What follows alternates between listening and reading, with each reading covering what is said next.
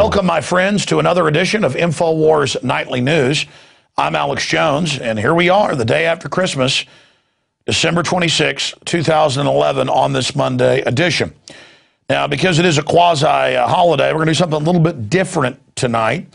We're going to look back at Ron Paul. There are literally hundreds of clips on YouTube and Google Video of Ron Paul on the Morton Downey Jr. show, of Ron Paul right here in Austin, Texas, on a local access TV show that ran for decades that my friend Tommy Pilata, who went on to work in Hollywood, actually worked on, where Ron Paul was running for president in '88, talking about government CIA drug dealing, government-sponsored terror, and other issues. And I like some of the clips from Morton Downey Jr. because you get to see Ron Paul, when he's being attacked, jump up and get angry and show you that he was the same guy then who he is today. A veteran, a person who supports the Bill of Rights and Constitution, a medical doctor, somebody who was known as Dr. No in Congress, who never had co-sponsors, never had support, going back when he was first in Congress for one term in the 80s, called Dr. No, and then kicked out of Congress and came back in the mid-90s. Ron Paul is a testament to telling the truth unwaveringly and having a huge response because of his dedication. He's 76 years old now.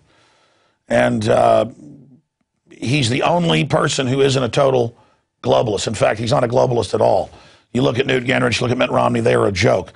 So here are some excerpts of an interview here in Austin and, of course, on other shows that he appeared on, because he's the same guy he was 20 years ago, 25 years ago, 30 years ago. And I think it's important to get this video that you're about to see out to everybody so they can really get an idea of who Ron Paul is. And seeing him when he was a younger man is just amazing, and then to see where he's come today. And it just makes me think about how, if I have the privilege and am blessed enough to be alive in 25, 30 years, who knows what battles we'll be in together over that period of time. We may actually defeat these globalists if people don't listen to the bought-off Christian churches that tell them it's the end of the world and go ahead and give in to tyranny because that's the way it is. People actually wake up and do the right thing. We can certainly turn this ship around. Don't ever forget the parable and the story of Nineveh and their 100-year bereave. Here is excerpts of Ron Paul from more than 20 years ago. In fact, some of these clips are more than 25 years old. Here it is.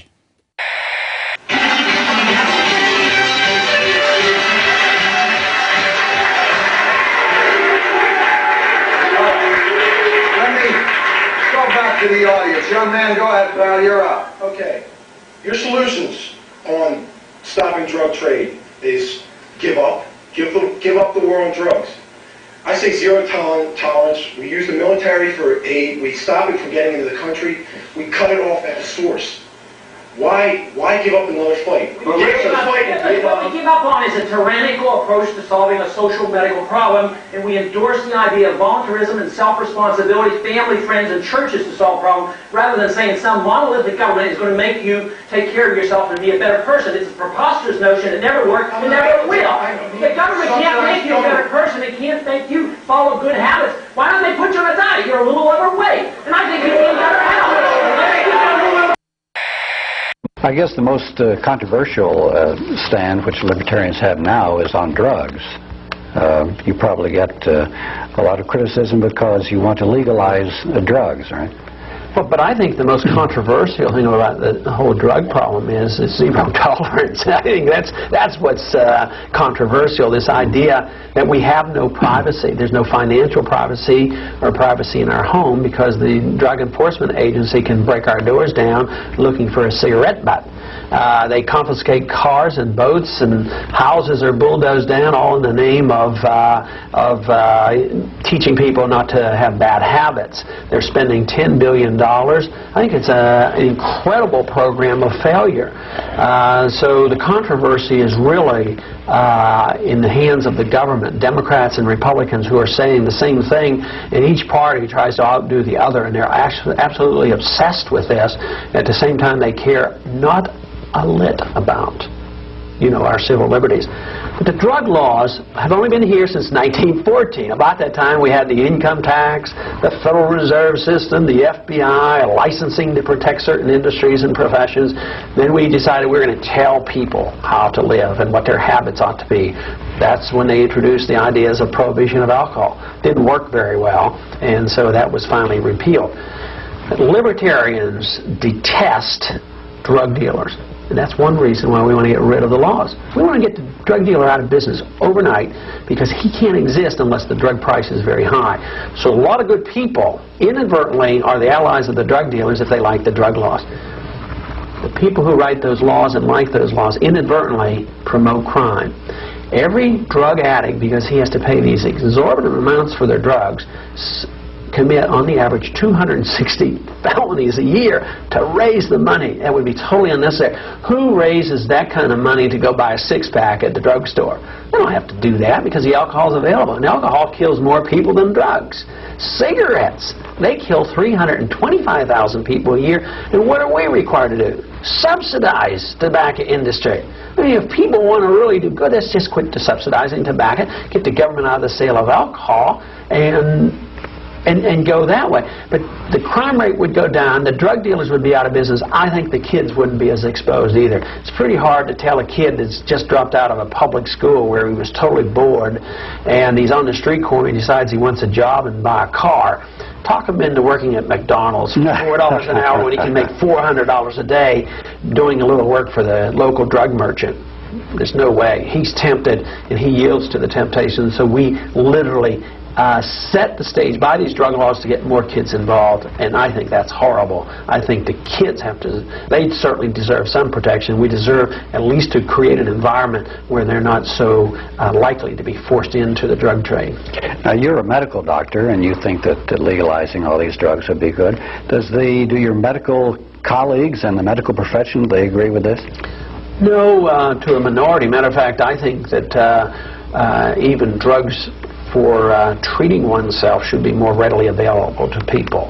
Not that I think people should do it unwisely and use a lot of fancy medication without some advice, but if drugs were more available, if a nurse could prescribe penicillin, it certainly would be a lot cheaper. Nurses are capable of telling you whether you have a strep throat or not. It would drive the cost down.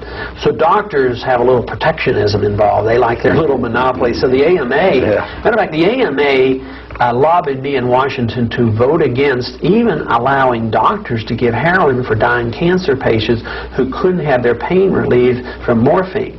But they did not want this to happen because they wanted to have control, and they didn't want to look like they were soft on drugs, but they want control. So whether it's the drugs necessary right now, the FDA, I think, does a horrible disservice to us all by making it very difficult for AIDS and cancer patients to do alternative treatments. Yeah. They're smuggling drugs from Mexico. We think of Mexico as a socialist state, and yet they can get drugs more readily there, and we're having dying cancer patients, AIDS patients, smuggling drugs up into the free United States in order for them to take this medicine. But the FDA argues, well, we got to make sure it's safe and effective. Well, if somebody's dying, don't you think they have the right to take a chance on a drug, on an experimental drug? But the AMA isn't helpful in here, and the medical profession is very poor. A lot of doctors would agree with me, but I think they like the idea that they're sort of godlike and they get to write prescriptions, and they certainly think that opening up this whole barrel, so to speak, would be detrimental to their protection, and they're interested in organized medicine. What about the police and law enforcement profession? Would they be for your point of view? They would put a lot of them out of work.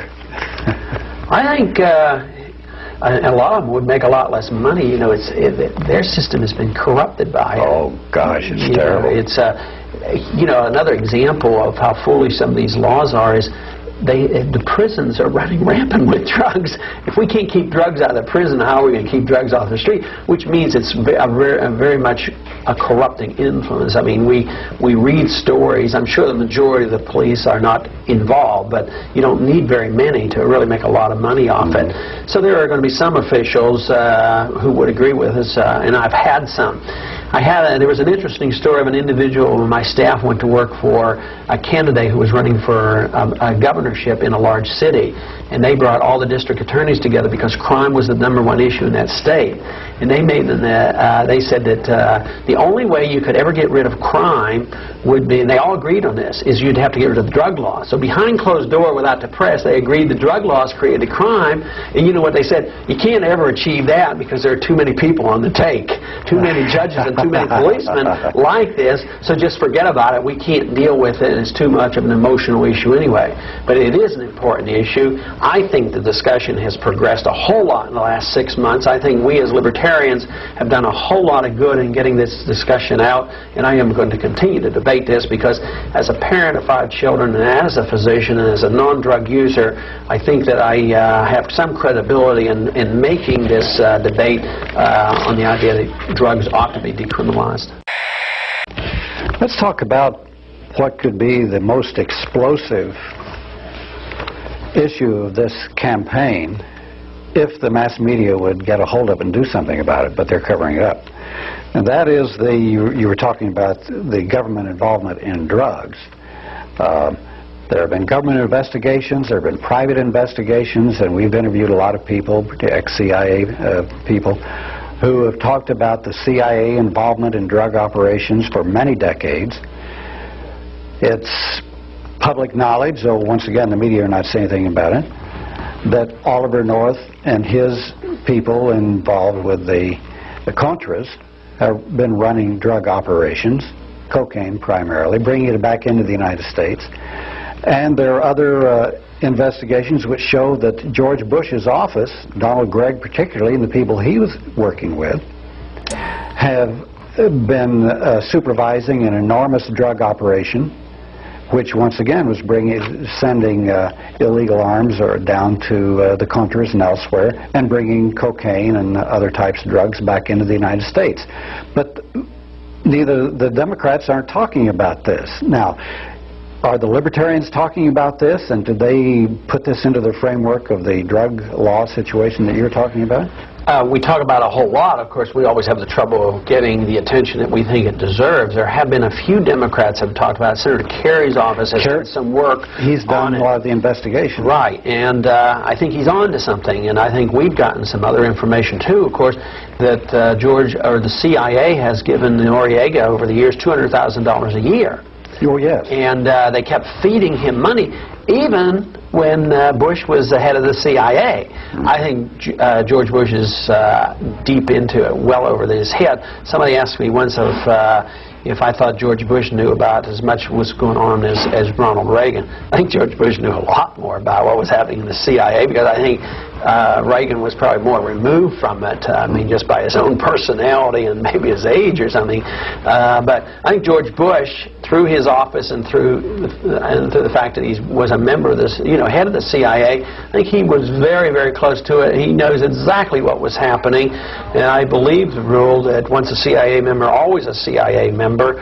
And I think it's awful interesting. Can you imagine? It would alarm a few of us in this country if all of a sudden we knew that the leader in the Soviet Union would be the head KGB agent, and here we take our head CIA agent and put him, potentially the head of our entire country. Unfortunately, I wish that we could get this information out, and I continue to talk about it, but I sadly believe that there will be very little said, which means that the Democrat aren't doing it, that means they're involved too. They're involved also. And I don't think there's any doubt about it. I mean, it was even some of it got reported in the Iran-Contra scandals. We did know that there were drugs involved, and they were selling drugs back and forth. I think that might be the #1 reason for the drug laws. I mean, they use and play on the good people of America to support them, but I think the #1 reason is not to have high prices for some two-bit drug dealer, as much as to raise the funds necessary for governments to do illegal things, whether it's some terrorist government someplace or whether it's our own CIA to fund programs that they can't get Congress to fund. I think it's tragic, and the sooner we get rid of the drug laws, the sooner this would end. Record for civil liberties for libertarians, to my mind, is very good. And even I think it was the last interview we did with a Libertarian candidate for president, said he would abolish the CIA, the FBI, and the IRS. Do you hold those same positions? Yes, I do, because you know, most of our history we didn't have those institutions. The FBI came in during the First World War, and interestingly enough, one thing that Woodrow Wilson did, he used the FBI to spy on American citizens and actually arrest them if they disagreed with his foreign policy about going to war in Europe. And isn't it interesting how recent they used it in the Vietnam era? Democrats used it there, and Republicans used the FBI to spy on 100 different groups in this country, including the churches, who disagree with the policy in Central America. It almost looks like the FBI was designed to spy on Americans who might be disagreeing with policy, especially the foreign policy. So the FBI, although I don't think I could condemn everything they've ever done, because I'm sure some of the investigations and investigation of crime has been beneficial, but that could be accomplished through Justice Department within our states. We wouldn't reject that portion of it. But I think the FBI has kept and continues to keep a lot of records on a lot of individuals. The CIA has only been here since 1947. Their record is lousy. I mean, just think of the CIA used by the Democratic administration to murder Diem and escalate the war in Vietnam. And here we have a Republican using the CIA to sell weapons to the Ayatollah, to raise funds, deal in drugs, go to Central America, fight wars that have not been approved by the people or the Congress. So we see the CIA as very, very detrimental, skirting the law. And here we had Casey proposing a super CIA. He thought there was too much control over the CIA that existed, that congressmen now occasionally ask questions, and they don't ask enough. So they were talking about a super CIA. The CIA was used in a bad policy in Cuba. We think that intelligence gathering is permissible to defend this country. But up until 1947, it was done as a military operation. If you needed to know whether there were troops massing for an invasion, that the CIA ought to know about, or we ought to know, get that information, have that intelligence. But now in this age, especially in the modern age, I mean, we don't even need to have somebody over in Europe or in the Soviet Union. We don't even need to send powers in an airplane over Europe. We have satellites. You can practically watch an individual walking around on the street with the technology available. So I would say even modern technology has absolutely moved us into an age where we ought to become more modern and get away from this CIA operatives snooping around, actually causing a lot more trouble than good. Does that include all these interventions and covert actions and surrogate mercenaries which we're using in Central America? Absolutely. We would do away with that. But that doesn't mean that we would complacently say that we shouldn't have a national defense. If we're concerned about the spread of communism, one of the first things we as libertarians would do would be to stop the funding of the communists. You know, we're still sending money to the communists. Increased under the Reagan administration. It's unbelievable what we've been doing. But if there is a threat to our national security, rather than using these secretive operatives going around and murdering and picking and choosing our personal dictators that serve our banking and business interests, it should be done through the Congress. Congress should know about it. It's the people's money, and it's the kids' lives that are being dealt with. So therefore it should be open. If our national security is threatened, Congress ought to have a vote on it, never secretly with the power of a president to wage war. That's a very dangerous thing to happen. If you became president, would you abolish the Federal Reserve, or try to, since it's a constitutional question also? Well, and try to break the power of the banking system in the country? We'd get rid of the Federal Reserve, but unfortunately it is a constitutional question, but it shouldn't be. The founders were rather clear. They authorized no central bank. They said we could not emit bills of credit, which is paper money. They said that only gold and silver could be legal tender, and the only monetary function that the Congress had was to mint gold and silver coins. So if we'd follow the Constitution, we would not have a central bank, and we would not have a fiat paper currency. We would have a gold or silver standard, or both. We believe that we should have honest money, which is a commodity standard. We don't believe in counterfeiting.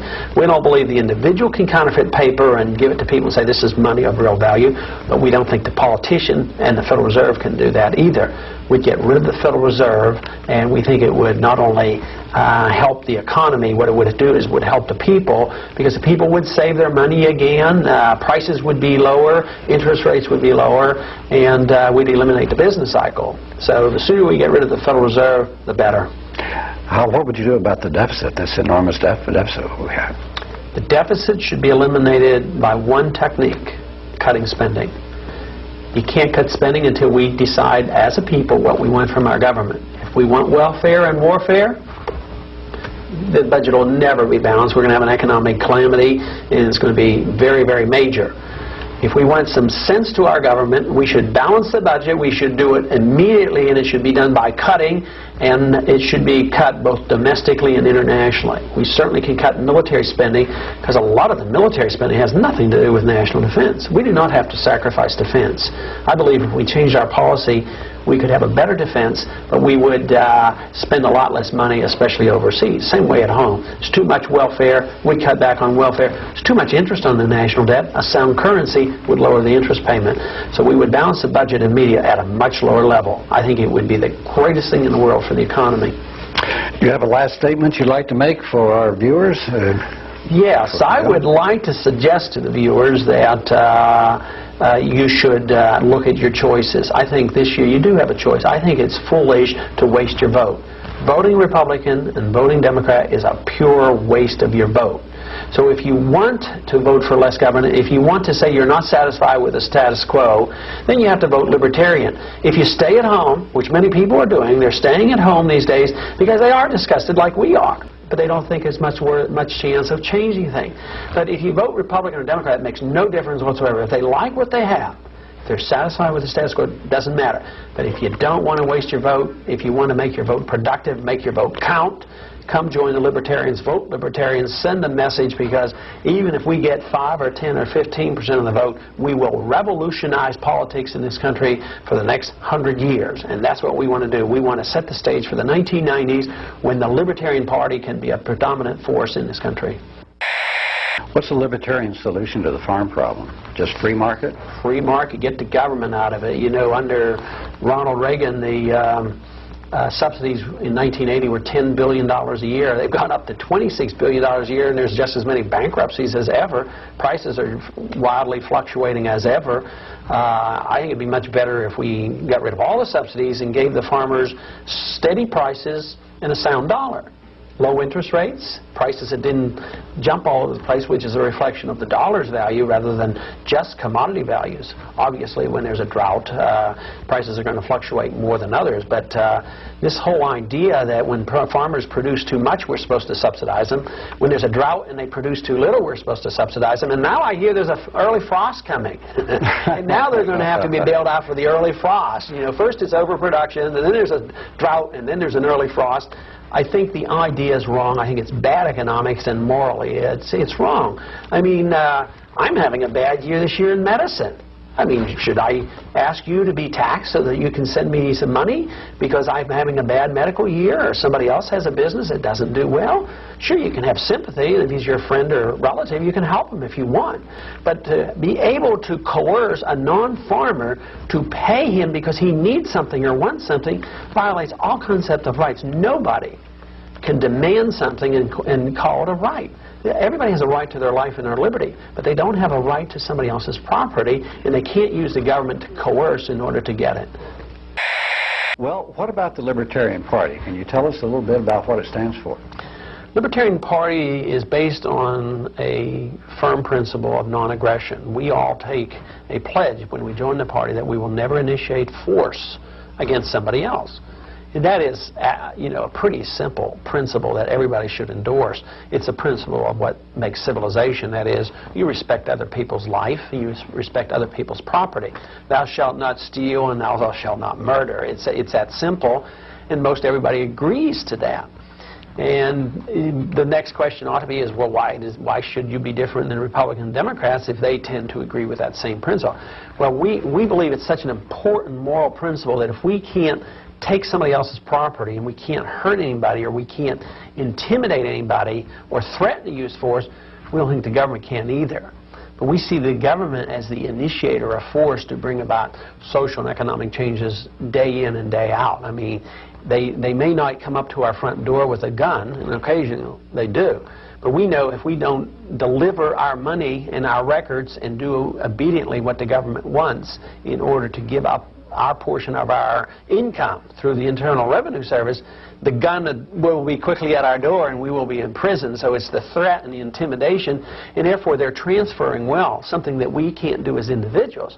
So we as libertarians reject this whole idea of forcible redistribution of wealth, which is the welfare state. Same way in personal liberties. We apply this principle in the area of personal liberties, and although I might want you and think you should lead a certain lifestyle because I think it's good and right and moral, I have no right to tell you what to do. You know, if you want to live a certain way and I disagree, that's tough. You know, that's your choosing. That's the individual's choice, as long as you don't hurt somebody else. So the person has the right to his own life and his liberty, his own lifestyle, as with one special rule, that your lifestyle, the individual's lifestyle, can't hurt somebody else. So if you do things that I disapprove of, I as a libertarian am tolerant and I accept that up until the point of no injury to anybody else. Now, I talk to libertarians or listen to them or view them on TV, and they're talking about government power all the time and abuse of governmental power. But I also see some libertarians, not a whole lot of them, but a lot of them also talk about corporate power as well. In other words, they're talking about power in general. There seem to be two types of libertarians. Well, I think we have one type of libertarian because we all accept the same principle. I think it's more easily found that you have several types of Republicans and several types of Democrats because they're interventionists and they can intervene any way they want. But I think libertarians are pretty consistent in certainly condemning the power of government. I haven't heard a libertarian saying that we need more government or they're not a libertarian. But on the corporate power, I think where the confusion might come is corporate size, if it's gained by serving the consumer, is not necessarily evil. So if you have 90% of the car industry, and for some miraculous reason or for some unknown reason there's no imports, if you have 90% of it, that doesn't bother me as a libertarian if you have the best car at the best price and the consumers are very happy. Now, if you have 90% or 100% of a utility company and you're gouging the customers and the customers have no place else to go, we detest the corporate size. We detest corporate power when it's gained through government power, you know, government coercion. If it's a contract, the military-industrial complex is a pretty good example of how large industries benefit by big government. Of course, in banking, big banks benefit by this monetary system because they're sort of in collusion with the Federal Reserve System, so we detest that. We detest bigness and we detest corporate power when it's gained through privilege from government. If corporations are large, and there's always free entry in a free market, if they're large because they serve the consumer, we don't worry too much about that because we know the consumer is benefiting. If they get to the point, if they had 100% of an industry, which is not possible in a free market, but let's say, just for instance, if they had 100%, and then they started to gouge the people, there would immediately be competition. There always has to be free entry and free competition. But nobody's ever figured out where there's ever been a true monopoly in a free market system. All monopolies can be traced to some form of government protectionism. Some libertarians are against the public school system. They would close down the public school system. Do you think this is a good thing, or do you believe in that? Well, I don't think the public school system has a real good record. I think the educational quality is very, very low and getting lower all the time. I think that you can go to some of the big cities and you find out that the schools are drug infested and crime infested, and there's violence and very little education. More than 1 million kids drop out a year before they get their high school diploma. It's an armed fortress, and so we think the record is very poor. So we have concern about good education, and of course we want to go in the direction privatizing all schools. But in the very practical world of politics, I don't think it's wise for me to say that tomorrow we could have private schools. I don't think it's likely to happen. So we can do a whole lot, set our ideals, work toward it, and we could change a whole lot. I think where we really have gone astray has been in this century, where we have gotten, in probably the last 30 or 40 years, when we got the federal government involved. And the local governments have been involved in schools most of our history. And I think if we had the federal government out of it and the state governments and schools were controlled locally, although that wouldn't be perfect libertarianism, it would be a far cry better than what we have. But even short of doing all that, we as libertarians would really promote a little competition. We don't like monopolies when they're government monopolies, because that's really the only monopoly you get. But a monopoly of our school system is a great danger. So we would immediately introduce the idea, and we think it would help the schools right off. And that is, allow tax credits or vouchers for people who want prayer in the schools. How can we force people to have prayer in school? You know, that's a violation of civil liberties. But what we could do is say, if you don't like the way your kids are being taught, let's allow you to have competition. Let's give you a tax credit or a voucher and go down the street and have the kind of school you want. So we would want competition. That, to me, would be a practical alternative and moving in the right direction. I want to focus on the Federal Reserve itself for a moment, in that I wonder, you know, what percentage of the people know that the Federal Reserve is not really a part of the government, a privately owned corporation, and who owns that, you know, the Federal Reserve? Well, do you have a comment on that? Well, I think very few people understand how it works because the members of Congress weren't really very much aware of it. But I think it's a little bit worse than just saying it's private. You know, if it were just private, they'd have to live within the laws of the land of fraud, and they would have to be a public corporation. And, you know, if there's a public corporation, you have a right to know what your corporation is doing if you own stock. And be audited. Here it's secret, but where do they get their power? Is it the power of the marketplace that creates this corporation? No, they, in addition to being very secretive, have their authorization, their creation from government. So the government creates them, and they create a special thing. So it's much worse than just being a private corporation. It is a very secretive, private, government-ordained corporation that has the power to counterfeit money. So it's very, very unique and much worse than just being private. It's the secrecy of it and the power that it gets through government legislation that makes it so evil. Now, you were the ranking Republican on the House Banking Committee for a while. On one of the subcommittees, but not on the entire committee. And do I understand correctly that members of Congress can't even go to the Fed meetings? That's right. I was very interested in the issue, and I was on 3 subcommittees, 2 being on coinage and domestic monetary policy subcommittee. But I could not go to a meeting. I couldn't get an audit. I couldn't even check the books. And they're the ones who create the money. Yet I felt like I was elected to be responsible to the people, and I would be inquisitive and looking into these things. Their attitude is, when you need to know, or when the people need to know, we'll tell you. They're in charge, and we're just on the outside looking in, rather than the people being in charge of the government, sending me or somebody else as their congressman to control the bureaucrats. But it's turned upside down. They have control, and they allow us to know what we want and what they think we should know. Now, what does the Federal Reserve System actually do? So many people say, you know, I see this in the Federal Reserve. I don't know what the Federal Reserve Bank does, and why is it so significant? Well, it does several things. One of the benign things it does, and in some ways efficiently, and that is they exchange checks. You know, they're an exchange bureau, but that could be done very easily privately. The real evil that they do is they create money and credit.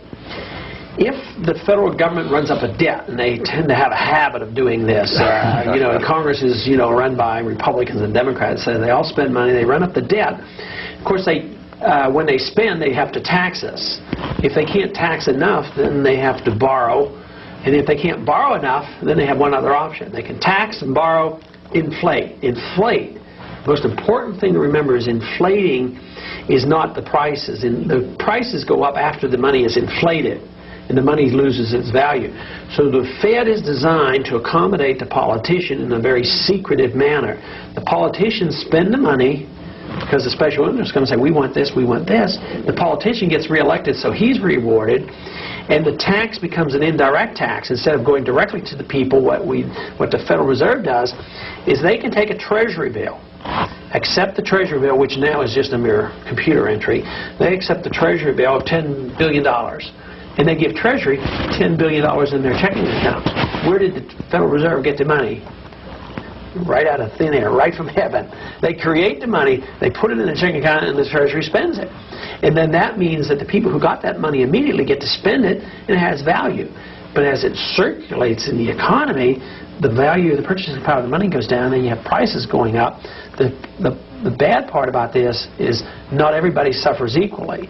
If the money supply went up 10%, and every one of us had the cost of living go up identically 10%, there wouldn't be nearly the great harm. But because of the system, it's designed literally to benefit the politicians and the bankers and big corporations, those who get the money. They get the money, they get the benefit, and then somebody else in a year or two or three suffers the consequences.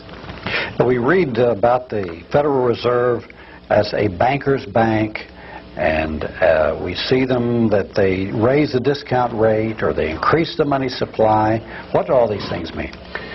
Well, the banker's bank means literally that the bankers are required to put their deposits in the Federal Reserve System, and they're accountable to the Federal Reserve System. They have to send in the reports to the Federal Reserve, and the Federal Reserve has all these regulations and rules, so they control the whole entire banking system. If in their efforts to fine-tune, although they literally destroy the money, they don't want to destroy the money. They want to control things so when inflation gets perking along, they're aware of the same economic thoughts that I'm aware of, and they know that if they're not a little bit cautious about this, they could have, runaway inflation, so they tend to back off. But they benefit from the backing off. That means they tighten the credit, raise the interest rates, and cause a recession. And they do it in the name of saving the economy, which they have to, or the currency gets out of control. But if they know it's coming, then they benefit on it too. Then they benefit. They know then to be in cash and earn high interest rates, and the banks benefit by it. So they, whether the economy is going up or down, if they're designing the policy, they can catch the swing. So it's the inside information that they have. But if they didn't give the recessions, which are literally the results of the inflation, the system would crumble much faster. But our argument as hard money people is that in spite of their arrogance to think that they can keep this going forever, and as powerful as they are, the market is more powerful. See, for decades they kept the gold price at $35 an ounce. They said, we will regulate the price of gold. But they kept printing the money. The market finally broke down the price of gold. Well, the marketplace will finally win out, and the people will wake up and say, it's all paper, it's all a scam. And that's when there's chaos, and that's when the bankers realize they're getting out of control, and that's when the connection of the bankers to the politicians is critical, because then power is threatened. So that's when they come down with political controls of our lives. That's why the emergency powers are already written. The president can declare an emergency and take over the industries and take over our lives and confiscate the gold. And that's why we should be concerned. We should be concerned for, our prosperity, our standard of living and all. But our greatest concern ought to be that when these crises come in, the market disrupts this political system and this monetary system, then we're threatened by political power taking away more of our personal liberties. Are this the FEMA regulations that you're talking about, the program? Yes, it's done under the FEMA, the emergency powers, and it came up even in the Contra hearings that there were emergency powers written. As a matter of fact, that great hero Oliver North was participating in deciding some of these to literally, if necessary, suspend the Constitution. These are the kind of things they're talking about. I don't know if you recall Set up concentration camps. When this was brought up in the FEMA, in the Iran-Contra hearings, remember? They immediately suppressed it, and they say, this is something we can't discuss in the open. The people aren't allowed to know about this. And that's why, who protected this information? Who protected Oliver North? The head Democrat, which goes to show you the power structure is the same. John, you made a big study of the history of the Federal Reserve. How did it come about? Well, it's a murky story, and I think that maybe 1913 ought to be the year that went down in infamy in American history, because not only did we get just barely in 1913 the Federal Reserve, we also got the income tax in that very same year, and those two things have worked to our really been a very negative thing in our society and in our economy ever since that time. But it was a very secretive thing. It really goes back to the bankers getting in a sealed railway car and sneaking off to Jekyll Island, Georgia. and it was a very secret meeting. In fact, they called it the First Name Club. They only called each other by their first name, so that even people who worked there as waiters and servants and so forth later couldn't identify for sure who had even participated in that meeting. It was only about 4 or 5 people, wasn't it? Well, it was about 10, I believe, or 12, and that group of people literally laid the basis for what became the Federal Reserve.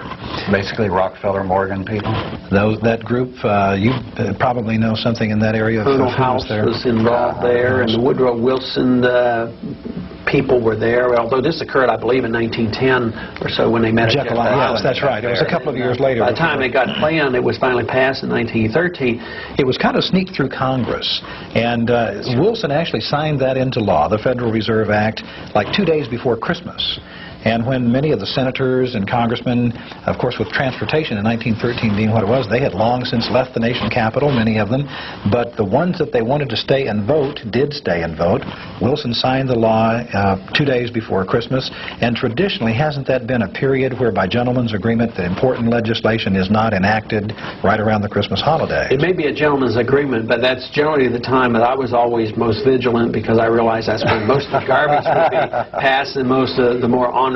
You know, on the last day of the session is unbelievable. Stacks and stacks of pieces of legislation come in, and nobody reads anything. So the worst things happen at a particular time, but it is supposed to be that if the members aren't attending, that they wouldn't be doing these kind of things. But you're absolutely right. There was a very low attendance, and it was an unusual year, because generally Congress didn't meet that late in the year, and I don't know whether they were called back into session what, but it was unusual for Congress back in those days. Now it's very common to meet all year round. So back then they were usually only in session 2 or 3 months of the year, but here they were in session in December. Very unusual year.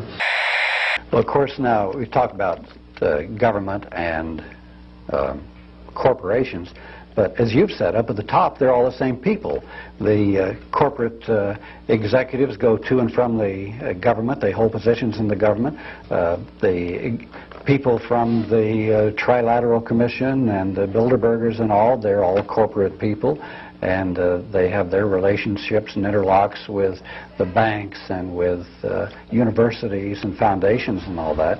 So to talk about you're really talking about one source of power instead of corporation on one side and government on the other, because it's all one pot, as you said. I think it's become one pot. Not only that is you don't have any help by, say, voting for a Democrat who may be a little more critical of large corporations. But we know Democrats are just as much in bed with big government, too. I mean, you take a Michael Dukakis, for instance. Do you think maybe Boston was somewhat dependent on some military contracts with Tip O'Neill? I mean, they're just as much. It's all demagoguery when it comes to these political campaigns. So either side, the same people control it. And, you know, Ronald Reagan spoke sharply against the Trilateral Commission, but he was the first president to host the Trilateral Commission in the White House. I mean, that's how blatant it is. It's the same group of people. That's why you find no political action committee, no large corporation who supports libertarians. I voted while in Congress, I think the strictest free market set of votes ever, but I never got political action committee money. But small business people who want to compete against big business, they're free market people, and they're much more likely to be libertarians and believe in the principles of free enterprise. But once the corporations get real large, and they're more interested in paying a couple $100,000 for a top lobbyist who knows the system, who can get a regulation that exempts their corporation or gets their contract in place. And this is the way the system works. So we reward the lobbyists and the political action committees much more so than we reward a principle of freedom. What about this Banking and Currency Committee? And we've had Congressman Gonzalez on, who's one of your colleagues, and he sees the world very clearly and sees the power structures at work. And I'm sure you have a clear picture of this also. Is this one of the reasons you became a libertarian instead of a Republican? Well, it's certainly one of the reasons why I got involved in politics, because I was very fascinated with economics and particularly monetary policy. And if you think about it, money is pretty important. If you look at all transactions, whether you're buying something or selling your services, 1/2 of all economic transactions is the monetary unit. So if somebody has control over the value of the monetary unit, they control every transaction.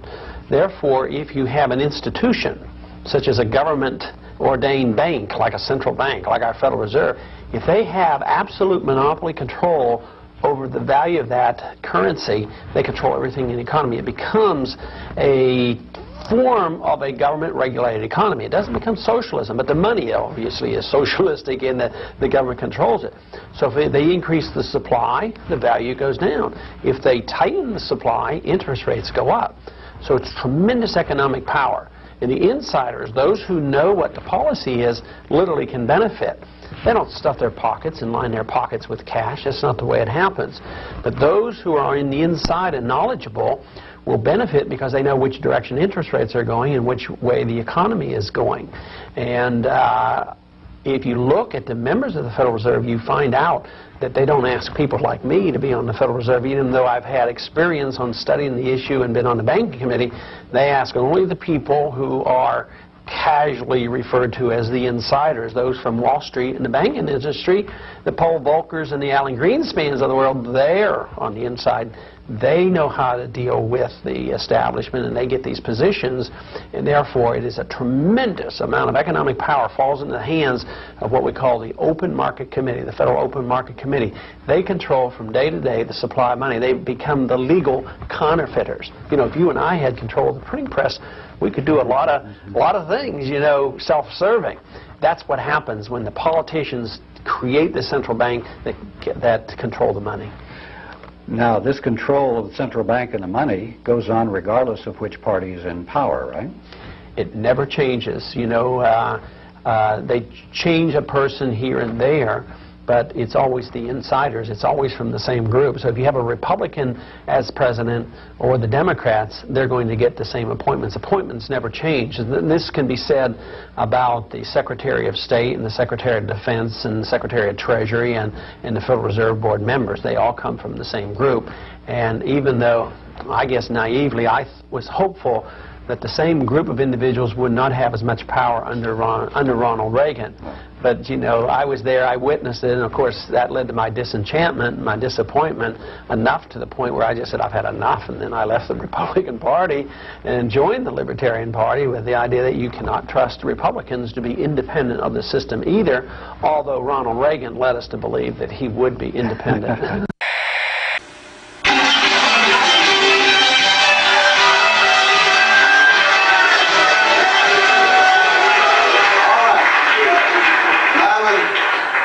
To come to the Libertarian presidential candidate? Yes, I think we deserve a minute on where you indicate, you said if the Libertarians in charge, there would be no America. Clearly, let me challenge some of you who may be even leaning toward the conservative philosophy. Ask me why we still finance the communists. Ask me why 70% of the military budget is spent overseas. Ask me why the good airplanes are overseas and the lousy airplanes are not here. The lousy airplanes are in the Air National Guard. I would say clean out the State Department, spend more money on our national defense, have an anti-communist policy, don't sign these treaties with the Soviet, don't extend loans to the Soviet Union, and not to fight these wars with the funds we raise from the illegal drugs. So under the libertarian society, no, we don't fight Vietnam wars, we don't fight the Korean wars, we fight wars to defend America and America.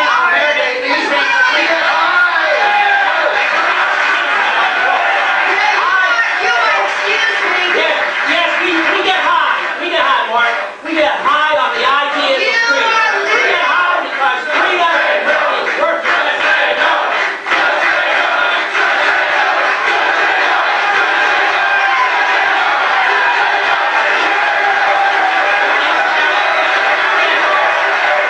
Let me answer that.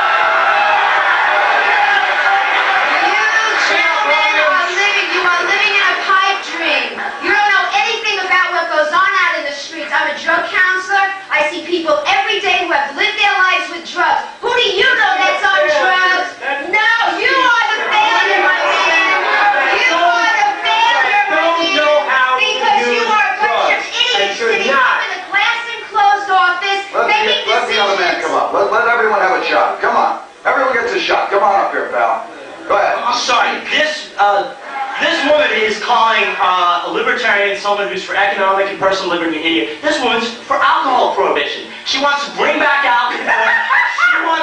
She wants all the problems associated with alcohol prohibition back again. Does she believe in the Constitution? I don't think she does. I mean, we have current drug policy. I'm tired of all of you pro-legalization of drug people hiding behind the Constitution. No.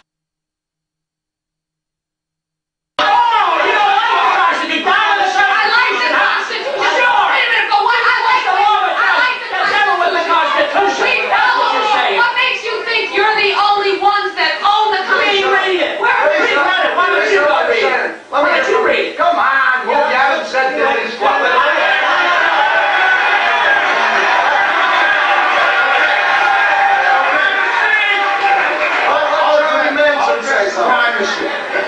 I'll address the Vietnam veteran. I'm somebody who has a father who was a junkie, who has a sister who was a junkie. I'm somebody who lives on 9th Street and Avenue C. I have gone into crack houses and everything else with baseball bats. I've run out murderers and rapists and thieves. And I'm here to tell you, coming off the streets, the only reason that these murderers, rapists, and thieves exist is because these legalizing people allow the Gambinos and the Gottis to sell drugs, and they don't allow it to be sold by the Lilly Corporation and by the people who like the blood of American children are on all of it.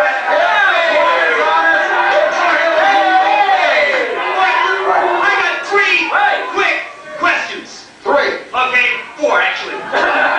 You can remember. Now, You can remember. I want to say something. I hear things from the prohibitionists that make some sense. I hear things from the legalizers that make some sense. I'm kind of in the middle of the road, believe it or not. But I got 4 questions. Number 1, zero tolerance. Right. On zero tolerance, All right. the President's AIDS Commission just called for civil rights guarantees for the 2 high-risk groups, gays and drug users. How are we going to get treatment for AIDS? How are we going to get education for AIDS to drug users if we drive them underground with zero tolerance? Second question. For Rangel. Rangel, after the Iran-Contra hearings last year, he's still on the telephone, said there was no Contra cocaine. I want to know who he was covering up for. Third, since 18...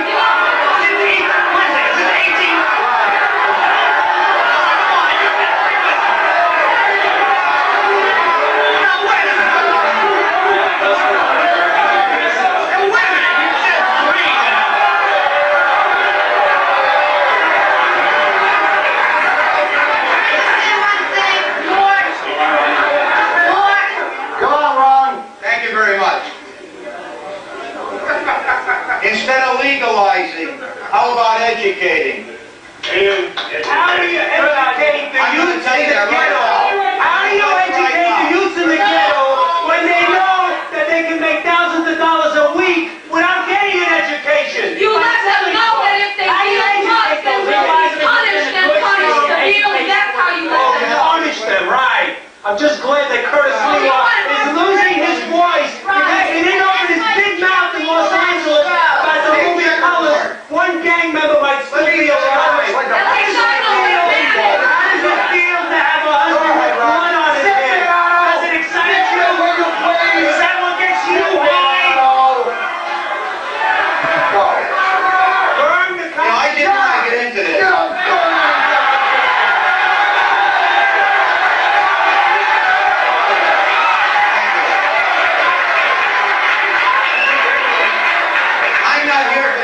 Confrontation that you're involved in, sir. But you've had quite a few minutes up here to say your thing. I only have a couple of seconds to make a total point. Would you reciprocate and allow me the time? Okay. Look at you'd be great PR men for Noriega. Okay? You're a great PR man for the drug dealer. Okay. Let me tell you something, my friend, it's war, but it stands for we are responsible, all of us. If we don't reach down to the kindergarten, we're going to lose out. This thing right here, NNAD, No Nose Against Drugs. It's a program geared primarily down to kindergarten. We do it through music, a cartoon character called Little No-No, the drug fighter. No one else in the United States is giving us a hand. No, that's good. We've got a race car that stands number 2 in the United States, No-No's Against Drugs. Good. The guy is now the world record holder in competition eliminators. We've been sponsored by the Masons, the United Way, the Boys Club, the Knights of Columbus. You're absolutely right. The Shrine. Well, let me finish So one that the thing. kids don't get involved. Let me finish one thing. Let's come back in just a second, all right? Stand by.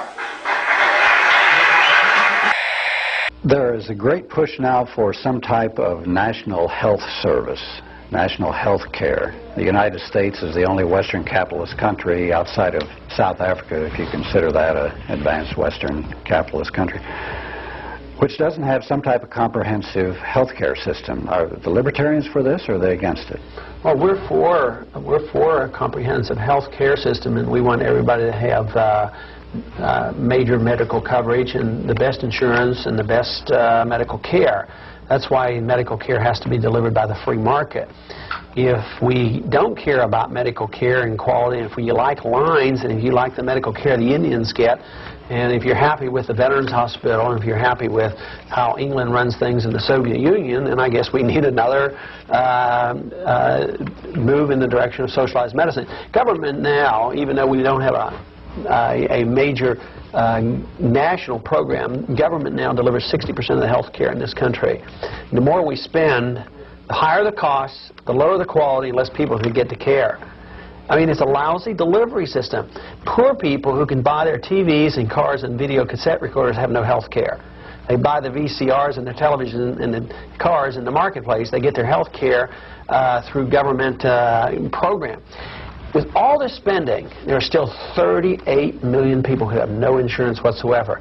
Just devising another government program which won't work, but just further push up costs and put controls and more doctors dropping out. And I think it's a total disaster. If it's a national health program run by the government, it's tragic. It won't work. It's going to ruin the care in the country. If we care about people, we will have a national health care program, but it will be delivered by the free market.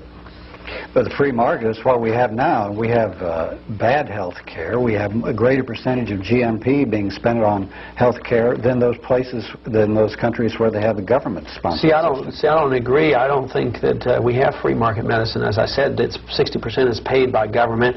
We have coercive rules that force governments into these HMO organizations. Government, the large companies had to offer these things, so they've been growing and now going bankrupt. And when you pump a lot of money in, if government's paying the bills through Medicare or Medicaid, this doesn't spread the money out. A lot of wealthy people get the benefits. The poor people don't seem to get through the the maze of papers. But a lot of millionaires receive Medicare benefits, so they get their hospital payments. But when they go in and pay and have a little insurance, what happens?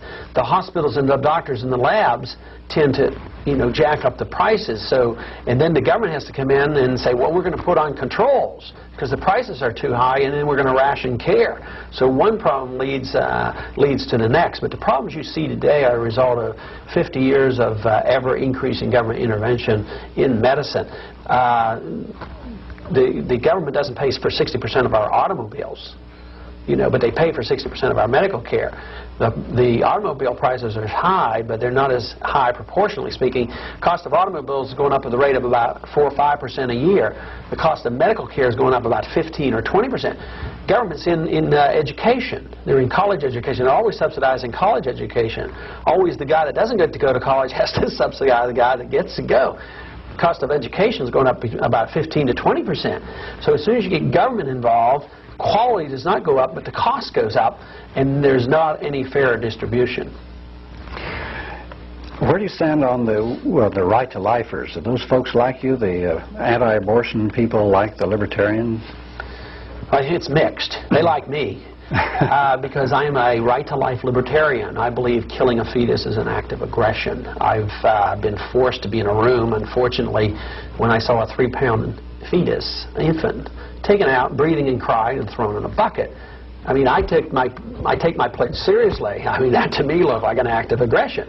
Besides, if I give the wrong medication as a physician to a mother and I damage the fetus when it's born can sue me. obviously it was legal, alive, and human, or it wouldn't be able to sue me. I know the fetus determines its inheritance rights at the time of conception. So I'm in disagreement with our platform. But there were enough libertarians who agree with my position that I won on the first ballot at our convention. The truth is, it's a difficult issue, and nobody likes to think about it, because the way the law states now under Roe versus Wade, the fetus 1 second before birth at the weight of 9 pounds still has no legal rights, and nobody enjoys defending that position. Very difficult, because I, as a libertarian, I don't like to interfere with the privacy of a woman either. But how are we going to deal with this? I think we have to have respect for human life, or we can't have respect for individual liberty and the right to smoke a cigarette. So you think the government has the right to force a woman to carry a fetus full term then? I think the government has the right to protect life. It's sort of like saying, if the baby's born and the IQ is 65 and they wanted 100, does the government have the right to force that person not to kill their baby? Yes, I do think so. I think the government has a right to protect life, but the government doesn't have the right to force anything. So it is difficult, obviously. But I think the bottom line is killing a fetus an act of aggression. And the only way the libertarians or others who disagree with me on that they would have to say that no, it's obviously an act of aggression. There's no debate there. It's that the fetus is not a person. The fetus is not alive and it's not human. And I, as a physician, have a lot of trouble with that. I mean, I know it's alive, I know it's human, I know it's legal. So this is very unique, and I don't advocate any federal laws. I don't even, we libertarians nor this system that we have advocated federal laws to deal with theft or murder or anything. It's all handled by the states. So I think that the states would handle it differently. I think courts would handle it differently. I think juries would handle it differently. But I think under my ideal situation, we wouldn't have people having abortion on demand and using it as birth control and having a callous, careless attitude about life, and instead of having less illegitimate pregnancies or births, illegitimate or unwanted pregnancies, now it was intended to help difficult situations. But what it has done is that the teenager sometimes can have 3 abortions in a year, which is sad, and it's a tragedy. And I've seen the tragedies, I've witnessed them, and I have great empathy for them, but I also have great respect for the principles of freedom, and I don't want to infringe or compromise my concept of what liberty is. What you've seen is just a small smattering of vintage Ron Paul. We're very busy here in this operation, and just kind of grabbed randomly a few things to show you here. It's all just as amazing. Just go to Google and type in Ron Paul in the 1980s, Ron Paul, an old TV show, and it is so much of it. I spent, like last weekend, probably 6-7 hours up late at night after the family was asleep, just watching all these and finding hundreds of clips. So this is just a small snapshot. Some of these interviews I'd seen 15, 16 years ago when I was first on Access TV, because a lot of these were shot right here in Austin. And so I salute the patriots of old for what they've done. It's on their shoulders that we stand. So that's it for this December 26th, 2011 edition of InfoWars Nightly News. We'll be back tomorrow right here, not with a tape show, but with a fresh show produced, just hours before we air it. So please spread the word about prisonplanet.tv. And don't forget, you can subscribe and get a 15-day free trial of the year or the monthly, or you can get 44% off and get a really big discount if you go ahead and sign up for a year. And you can also share your passcode with a few of your friends and family and get them to check out the site. And those of you that are subscribers at prisonplanet.tv, we do put this out for free a few days later everywhere, so you're actually financing the waking up of others and funding this truly alternative media operation that is starting to supplant the mainstream dinosaur globalist media to the point they're openly calling for censorship and control now. All right, ladies and gentlemen, that's it for this edition of InfoWars Nightly News. Alex Jones signing off.